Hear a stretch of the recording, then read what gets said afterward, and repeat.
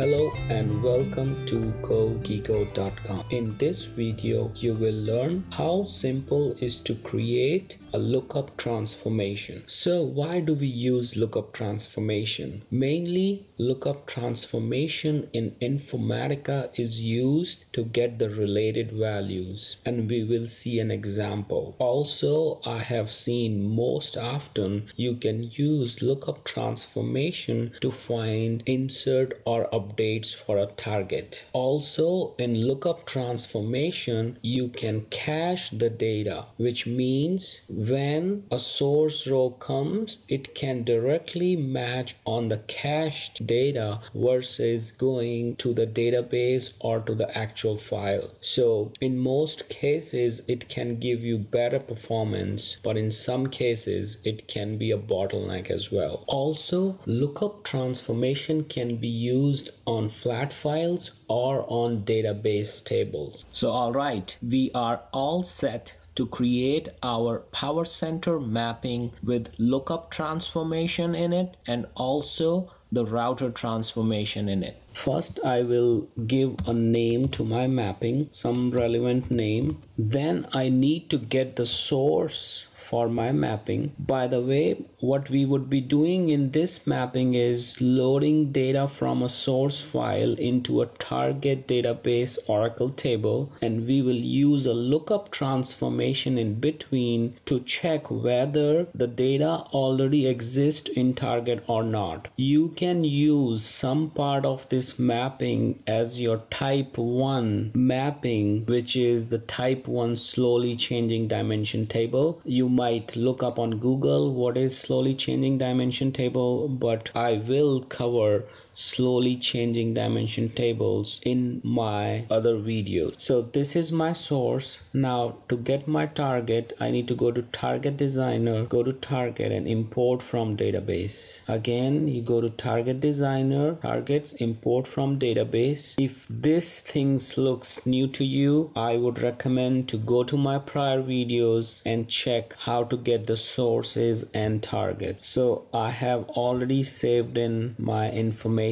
to connect to the Oracle database. I'll hit connect and I'll get the relevant table, which is customer staging in this case. Hit save. Now I will get this target table into my mapping and I can simply close that to increase the working space. As a best practice, I will get in an expression transformation in. After expression transformation, I can get my lookup transformation, which is right here, or as I have shown in my previous videos, you can also create a lookup transformation from here. Give a relevant name and hit create. In this case, you can get the lookup from right here. Otherwise, you can always import it if your lookup table or your lookup flat file is not there. So this will create your lookup transformation like this. Now, in order to use lookup transformation, you need to pass a field from your source into your lookup transformation on which the lookup can match on. So that will be your lookup condition. In this case, my condition is customer ID from source needs to match on customer ID in lookup. So this customer ID will actually find whether there are matches or not. So what this lookup will do is, think of it this way, that this lookup is your target, which is nothing but here. So if the column customer ID, which is coming from source, already exists in lookup, then it will match it here. And if it match it here, then we will create a new transformation here, something, a filter or router, to find out whether the customer ID or any other column from this lookup is null or not. So if it matches, then it will not be null. If it doesn't match, then it will be null. So let's check that. First, you need to specify the condition. To specify the condition, hit on this particular box here. So it will say customer ID equal to customer ID. You can choose any column you want from your lookup. In this case, it is customer ID. Hit apply. By the way, for lookup, you can use either lookup connected transformation or unconnected lookup transformation. I would highly recommend to always use connected transformation whenever possible. There are some use cases when unconnected transformation is preferable to use, and I will cover those in my future videos. One thing with unconnected lookup transformation is that you need to go inside your expression transformation to see where the unconnected lookup transformation has been called. In case of connected, you can easily see within the mapping without going into any transformation. You can find out where your lookup transformation is, which column it is getting matched on, and what are the fields you are getting out from your lookup transformation. So from maintainability and from readability perspective, unconnected lookup transformation is not that good to use, whereas connected lookup transformation is much better to use. Now I will get another transformation. I will use router transformation. I could have used a filter transformation as well. So with this mapping, you will get familiar with router transformation as well, which is kind of filter transformation, but it's much more than filter transformation. So we will see what router does. So first what I will do is I will get all my columns from my source. Also, I will get a column from my lookup. I can get actually any column from my lookup, but let me just get the customer ID itself, and I will rename it right here just to avoid any confusion that this comes from my lookup. Or sometimes if your lookup is your target, you can always say target. In router transformation, what you need to do is you can specify groups. So a router transformation routes your data based on the conditions. So let me give you an example here. Add a group and I will say inserts. So in this group, only the inserted data will be passed based on the condition on this particular target column. So what I will check is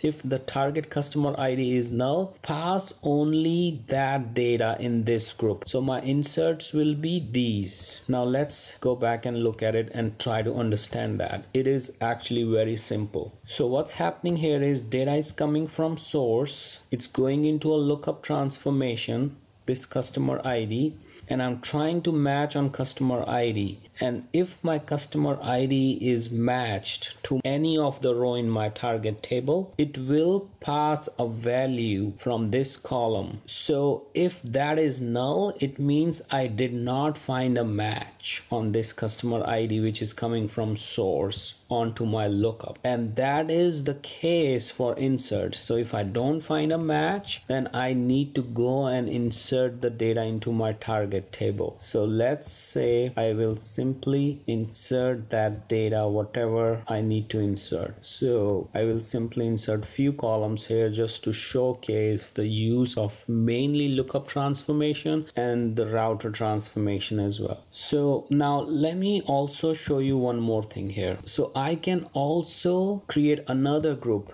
Let's say updates. Let's say I always want to update my target data if the data already exists in my target table. So what I will do is I will simply reverse the insert condition. So what I will say is if customer ID which is coming from my lookup is not null, it means I found a match. And whenever I found a match, then what I want to do is I wanted to update that into my target table. Now the update strategy and the update are different topics which I will cover in my other videos, but here just to show the router functionality, I have created this group. And you will also notice that there is a default group which gets created, which is nothing but whatever is left out. So there will be some rows going into insert, there will be some rows going into update, but if there are any rows which does not belong to insert or update, those will go to default group. In this case, it will not be the case because because if you look at these conditions, either that will be true or this will be true. So your source rows will be either in insert group or in update group. But there can be cases when there are some rows which are not getting satisfied for either of the group, then those will go into default group. So mainly router routes your data based on your condition. So now this mapping is ready. Also, for performance perspective, you can always delete the ports which you don't want. In this case, we have all these ports and I can delete them. Before I delete that, I would also say to my point that we can always get a related value. So in case, let's say from my source, I'm not getting zip. In this case, I'm not actually getting zip. And if I find a match, then I can simply take the same zip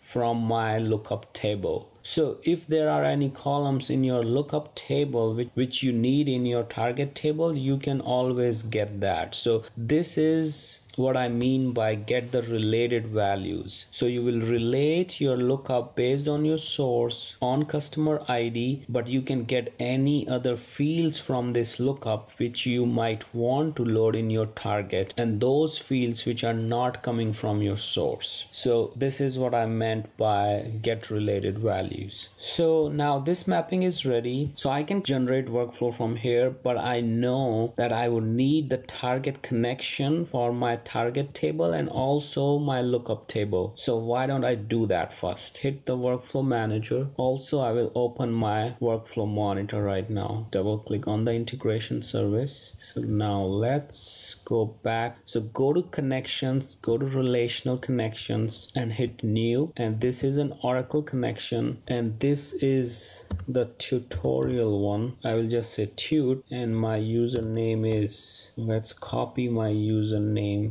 and password is this. Hit OK. So now I have actually just showed you how to create a connection. I will repeat.